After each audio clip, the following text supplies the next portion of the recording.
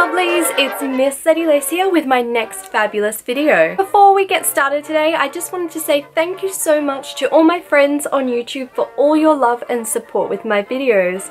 I'm slowly starting to see my channel grow, and I just wanted you to know that it means the world to me that you've come along with me on this journey. Today I have you a glamorous video where I'm going to be chatting about true vintage dress care, and I'm going to be giving a little bit of a tutorial on how I cleaned the dress I'm wearing today. For my big trip to America, I've been very busy preparing, planning, and cleaning all the outfits I want to bring along with me. I'd just like to start by clarifying that I'm definitely no expert in this area, but I'd rather be sharing the knowledge and research that I've done on vintage fashion. I would highly recommend erring on the side of caution when you're caring for your vintage dresses. They can be very fragile as they can be very old items, so definitely be very careful. So let's get started with how I cleaned this dress. Step 1 is to repair. Before you actually start cleaning and laundering items, you want to make sure that they're completely hole free, there's no seams that have holes, or any other imperfections. You see, as when you clean your item, you may actually create further damage by not repairing it first. For the dress I'm wearing today, I actually didn't think it had any imperfections, but once I actually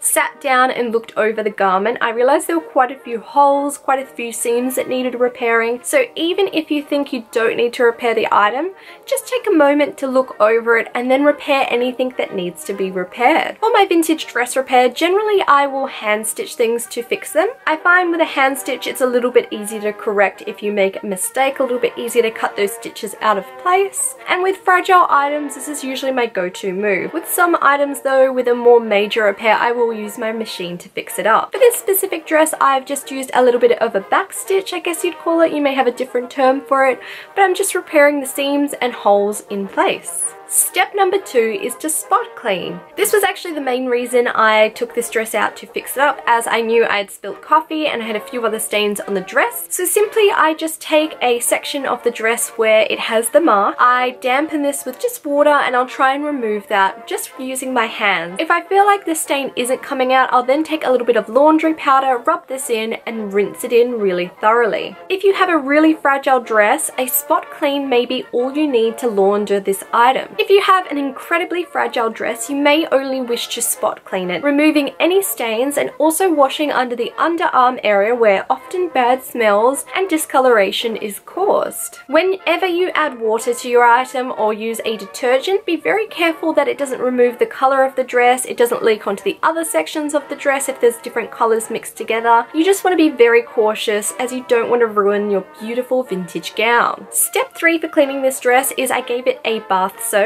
And this is really common for washing your vintage clothing, as these items usually can't be put in the washing machine. I simply filled up a bathtub with enough water that the dress could be fully submerged. For this dress I did add a bit of laundry powder, but if you are worried about color leaking, just use normal water and this should be enough to remove any dirt and grime from your dress. If this is the first time you're washing a vintage dress or a specific vintage dress, it's worth just being careful of the color run we spoke about before. I'd recommend when you first submerge the dress, make sure there's no color leaking, and if it looks all good, go back and check in 10 minutes and then every half an hour after that. For this dress today, I just let it soak for about an hour just to remove any additional dirt and grime. Depending on what you've used in your bathtub, if you've simply just used normal water with no laundry powder, you can take the dress out and just squeeze this to remove any excess water. I would highly recommend not wringing the item, as this is when you can cause more damage in your dress. If, like me, you use laundry powder,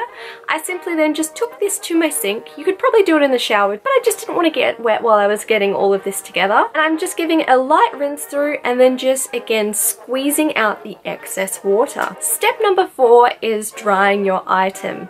Depending on the fabric and a few other factors, there may be a few different ways you want to dry this. You can flat lay it on something nice and clean and just let it dry that way if you're worried about the item stretching out. But for this dress, I just hung it up on a coat hanger outside in a shaded area. You'll definitely want to be careful of sun damage. If you hang an item up in the sun, it may actually discolor from the sunlight, so definitely be careful of this too. Step number 5 is to remove any creases and lines from your garment. The way I would would best recommend for this would be to use a clothing steamer. I have a little kit that I just bought from Kmart, which includes the little coat hanger, and you hang your dress up and you just steam from the inside of the garment. It's good to usually do a little bit of a test patch on an area that can't be seen, just to ensure it doesn't damage or discolor the fabric. And that had this dress looking all fabulous and ready to wear again. If vintage fashion topics are something that interest you, I would definitely love to hear from you in the comments below if you'd love to see more videos like this. If you have your own tips for vintage dress care, be sure to let us know in the comments below too, as both myself and everyone else on this channel would love to hear from you. As always, if you'd like to stay up to date with all my vintage fun, be sure to follow me on Instagram. I'll pop a little link here, as well as the end of the video. I'm completely addicted and post there super regularly. As always, if you'd like to never miss out on one of my glamorous videos, be sure to hit that subscribe button below,